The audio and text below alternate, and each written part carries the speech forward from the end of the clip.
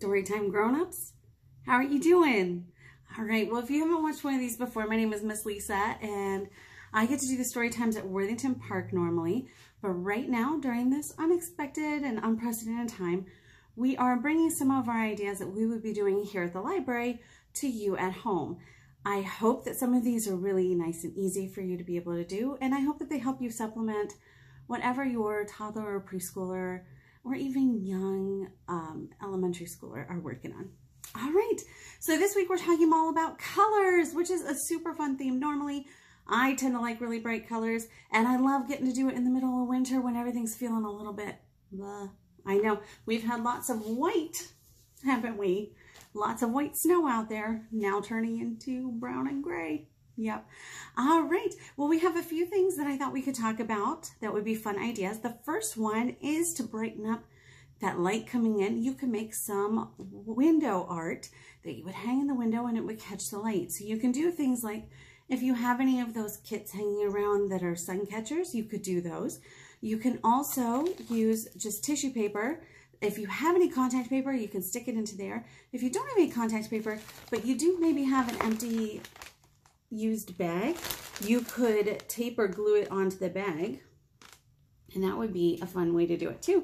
But anytime you use tissue paper, it's really nice because it catches the light and it really makes it nice and bright and cheerful.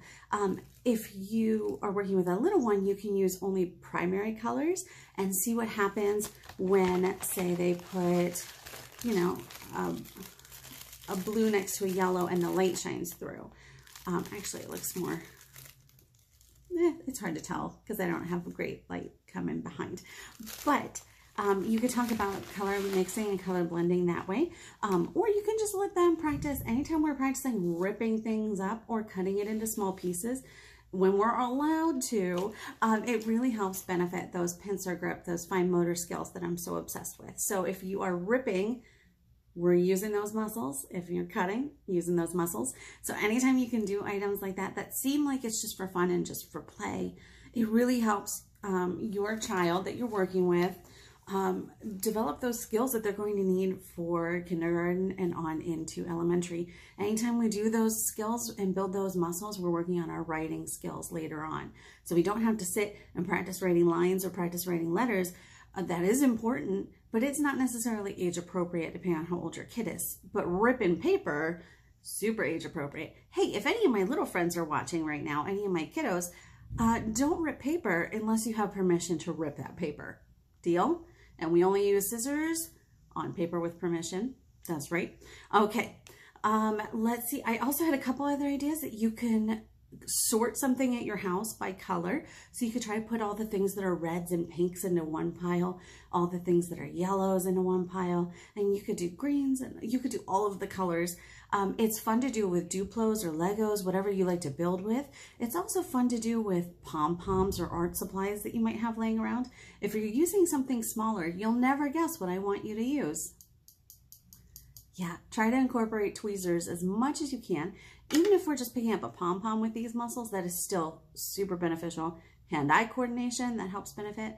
It helps with our pincer grip. But if we are adding the extra tricky tweezer motion, that really helps build those muscles. Honestly, these tweezers are hard even for my grown-up hands. But there are some more kid-friendly ones that you can find. I like these because they're almost invincible. I have had a few friends break them, but they are almost invincible. All right, so that is the next idea I had, was the color sorting. Another idea is a rice hunt. So if you have some rice laying around that maybe has gone a little past date and you don't want to eat it, this is a great use for that. I like to mix it with a little bit of food coloring and vinegar. So if you put some rice, a couple drops of food coloring mixed with vinegar into a container that has a really solid locking lid, and you give it a good shake, shake, shake. Your kid can totally do that part. It's lots of fun and it makes an obnoxious amount of noise. You could shake, shake, shake it, get the color mixed all through it, and then you do have to set it out to let it dry for a minute. But once it's dry, it makes for fantastic rice hunts.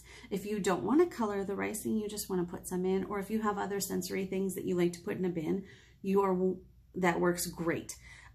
If you are doing maybe your color sorting and your rice hunt all together, you can put the pom-poms in with the rice, have them hunt for them, use the tweezers to pull it out, and then maybe you have a muffin tin or some way that they sort the items. So hopefully you can see how that all works together. And one of my favorite things about sensory bins and color sorting is once you get them started, you can go do other things. Those are my favorite kinds of projects. I absolutely want to spend a little bit of time with my kid. I want to model how to do things. I want to be modeling, you know, how to use the tweezers properly, how we want to sort them. But once they're going, or after that first day, you can go do other things. I love those things. Okay. All right, so that's our rice hunt. Another idea I had was making sensory bottles. This is another one where after you make them, the kids can play with them over and over and over again. And that initial time investment pays off. So I like to do it with sensory bottles. You can use some of the rice that you made for your rice hunt. Maybe you dump it in there at the end of the week, and then you have it for a long time. It lasts almost forever.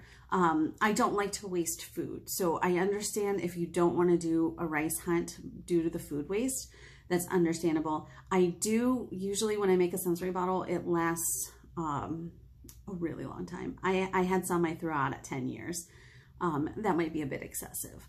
But when you make a sensory bottle, you want to put in, like you can put in just colored water and a little bit of vegetable oil or another oil. You can put in a tiny bit of glitter. This is the only application in which I will tell you to use glitter, probably. But you can put in a little bit of glitter. You can put in some beads. You can put in something else that you have. If you're doing the rice one, you can put in some of that stuff too. And then when they are doing the hunt, if you have like beads, you can almost make it an I Spy game.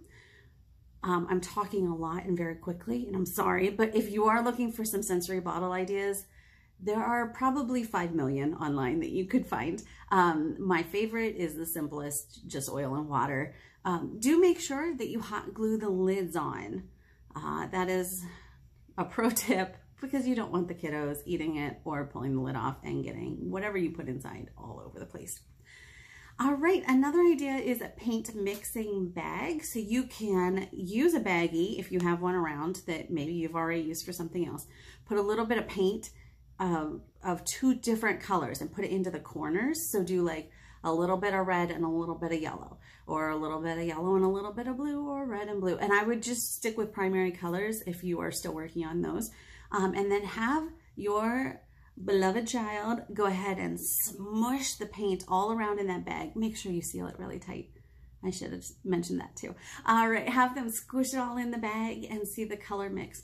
We also like to do this as a window activity. So if you have any like tall windows in your house that you can tape the paint bag up toward the bottom, it's a really fun way to have your kid play with it. They can play with the opacity of the paint, like how much of the light is coming through, which is also a really fun science concept for them to start exploring. And then they can also, you know, feel around for how much color goes in, you know, how you mix it. Another thing, once they have all the paint mixed together, is that you can keep the bag hanging on the window or put it on a table. Tape it on both ends, like top and bottom, so that it stays in place. And then you can practice your writing on it. So they can practice writing on it with their finger, or you can use a Q-tip and move the paint out of the way. And then whatever surface is behind it will show through, and you'll be able to see the letters that they're working on. And then to erase, they just go with their hand and start all over. So get lots of mileage out of the paint mixing bag. That's another one where if you put in, you know, 5 seconds to put it together, you'll get a lot of time out of it. All right, the last idea I had requires goggles. Not really. I just really like to make the kiddos wear goggles because they make for really cute pictures, because they just look like such serious scientists. And really, anytime we're exploring and learning through play, they are being serious scientists. It just might not necessarily look like it. So once they have the goggles on, boom, serious scientist. They don't actually need these. If you don't have them, it's okay. I just like to use them. All right, the last idea I had was to do some sort of color experimenting. You can use the idea where you put some milk in a bowl and then put a couple drops of color around, and then I think you put in just a tiny squirt of dish soap. So you can use that one. You can definitely find instructions online, or if you just want to use some color, like food coloring and water, I would just we do this regularly here, and it is a delightful mess. They get water everywhere. So maybe wait until it's warm enough to do this outside. Or if you're going to do it inside, if you have any baking trays that you can do it inside of, save yourself a little bit of effort. So we love to use, this one is broken and somehow it is always my volunteer. Do you see the stuff? That's dried paint from years ago. But there's always the one that I end up picking up. So if you have eyedroppers, it doesn't have to look like this. If you happen to have any extra like syringes from medicine, that could work too. If you have any extra eyedroppers from medicine, that would be amazing. If you want to buy eyedroppers, they are relatively inexpensive if you buy like smaller, giant chunks of them. But I have really gotten a lot of use out of these. They came with this set actually. So I would put maybe red and yellow into this. And then I have a big one, but you don't need to have all this stuff. You can just do it in different containers. But I have a big one that I have them squirted into. And then once they get all of these out of here and into here, it mixes together the colors, and then they get to see what color it makes. If you don't have the eyedroppers, or you're not as worried about working on these skills, because I'm hitting them hard this week, aren't I? You can just work on dumping and pouring too. So dumping and pouring with color water, still super fun. So I would just, again, stick with primary colors probably, because once we start mixing the secondary colors, we end up getting a whole lot of brown. Yeah. All right. So hopefully that gives you some really fun ideas. I really try to keep it to things that don't take a huge amount of investment and time up front, but give you as much time as possible with your child exploring and learning. So hopefully a lot of these will buy you a little bit of time to, I don't know, watch a TV show for 5 seconds. All right. I hope that this has all been helpful. I really hope that you have lots of fun exploring and playing with your little one. Good luck, caregivers. We miss seeing you. Hopefully we'll get to see you for programming soon. If not, we are open for you to come in and browse at the library if you feel safe and comfortable doing that. All right. See you soon. Bye.